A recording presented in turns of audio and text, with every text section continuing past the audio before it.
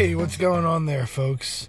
It's a guitar historian here with you today, and we have kind of an exciting video today because this is the first time that I'm taking my show on the road.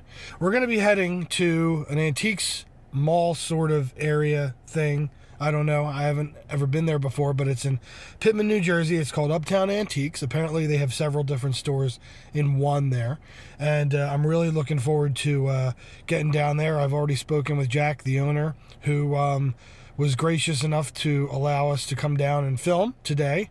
So they do have a lot of guitars there, and definitely wanted to play around with some and see what they have.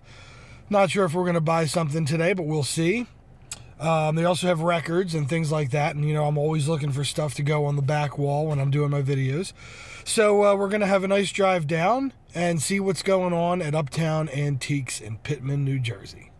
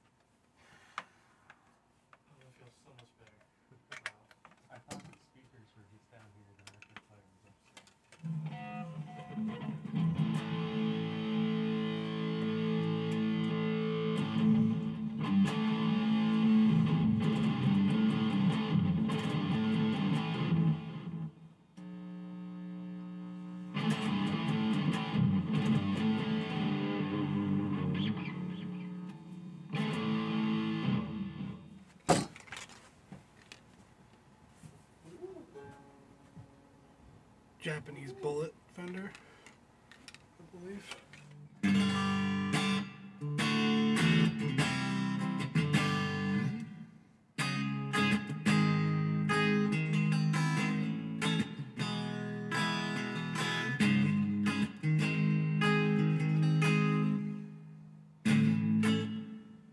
So I'm thinking this body is, I don't know what it is.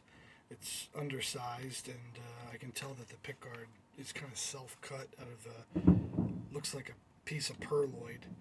The neck is really nice. It is a Japanese Squire bullet neck, a telly neck style. So the neck is really cool, actually. I do like it. If I could just buy the neck, I would, but it definitely looks like this was kind of put onto some kind of modified Squire body, so I'm not really sure what I'm looking at here. Some of you guys may remember Rick Beato video from not too long ago about a Vox bolt-on neck. This one has definitely seen better days. Looks like it's had a neck repair and it's had a bridge repair. But Still playable.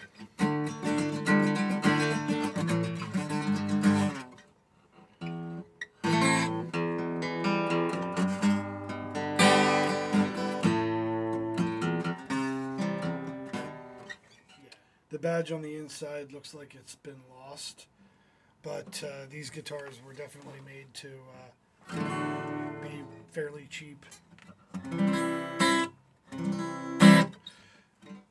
This one's by far the coolest guitar down here. Fender. This is a Fender, I believe it's a 25th anniversary model from 1979. This thing is absolutely heavy. I mean, this is like Les Paul heavy. I have no idea what the hell is in this thing to make it so heavy, but the wood that they use on this feels like really, really heavy wood. 70 style headstock. The only thing is, I'm not 100% sure that this neck is original to the guitar. I could be wrong, but considering the wear on the neck, which is almost non-existent, and the wear on the guitar, I feel like it's possible that these two don't match. And the only other problem is there's no serial number on the back of this neck. So the neck says Made in USA, but there's no serial number on it.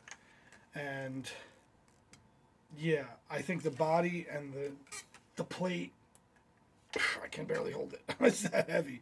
Are real, but I don't think that the neck is. I don't think the neck is original to the guitar. But this thing is really massive.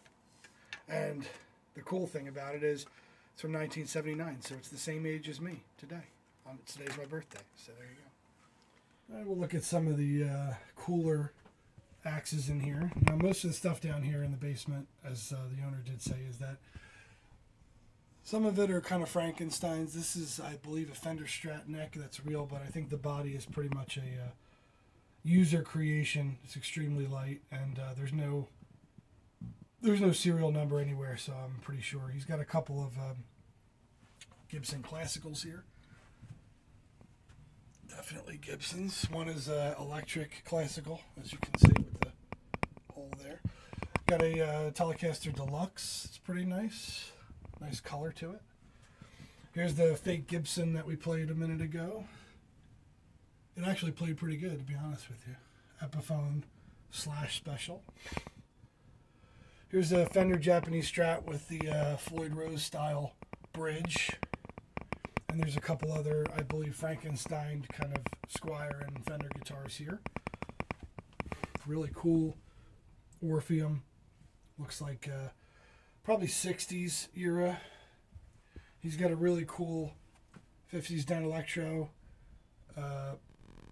amp with the convertible down electro. Here's the Vox I was playing, the Jimmy Page Ramble On special type of guitar with the bolt-on neck. What else we got down here? Oh, the 75th anniversary, of course, which I don't believe the neck is original to, but I could be wrong. There's no serial number on either the plate or the neck, so that's a big red flag to me. Fender Mustang bass with Seymour Duncan's. That is righteous right there. That's a cool bass right there. Might need to plug that in. Wow, that Jackson's in nice shape. I should probably plug that in because it looks like it's got a nice neck on it. This is a Squire Strat Affinity with a really nice, looks like an Aztec gold kind of finish to it. Really cool. Dean 12 string and a Kent. Really cool. Righteous, man. You got some acoustics down here. You got a Yamaha Classical. You got a Memphis bass, which kind of looks kind of like a Jackson knockoff type of thing. Some kind of mixed acoustics. I've never in my life seen a PV acoustic guitar. But there you go. We have a PV acoustic, which I think is just super cool. We got a Fender with some cracks there. Got a couple Deans over here, metal machines. Here's another cool bass, Epiphone Thunderbird. Yeah, man, that's what I'm talking about. A couple more acoustics over here. He called this the Boneyard. There's some righteous looking old stuff down here. Righteous. Here, I believe, is Gibson ES 100 series of some sort. You can see the back is kind of off of there. Let's see if we can take a look inside.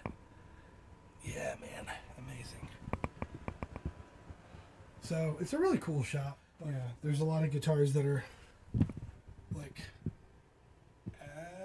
what is that? Agile guitars. Okay. Here's a Dean kind of Strat copy right here that looks kind of cool. But I gotta plug in that Jackson real quick.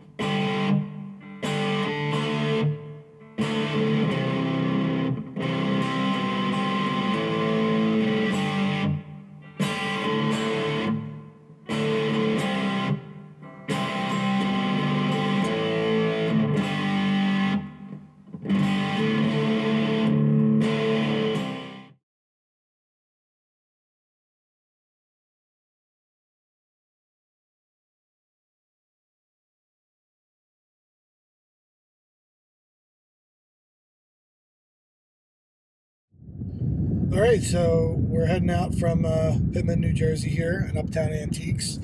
Just wanted to thank Jack, the owner, and the staff here for letting me kind of do my thing for a little bit. This is the first in the series, so I'm still kind of working out the kinks as far as how everything's going to look. But the main thing is, you know, there's a lot of gems out there.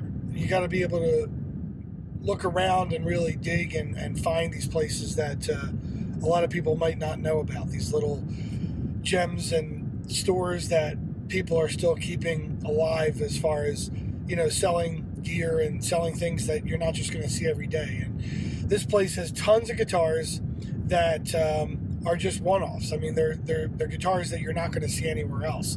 And I think that, you know, people who know what they're looking for and know how to really shop for a guitar will be able to walk in there and have a really good time and really see a lot of things that they're not going to see anywhere else, frankly. So definitely check this place out. Uptown Antiques in Pitman, New Jersey.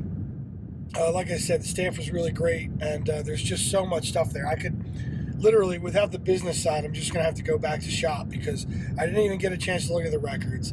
I didn't get a chance to look at any of the coins. They have a bunch of war memorabilia. They just got all kinds of stuff in this place. So make sure you check them out. And this is the Guitar Historian signing off.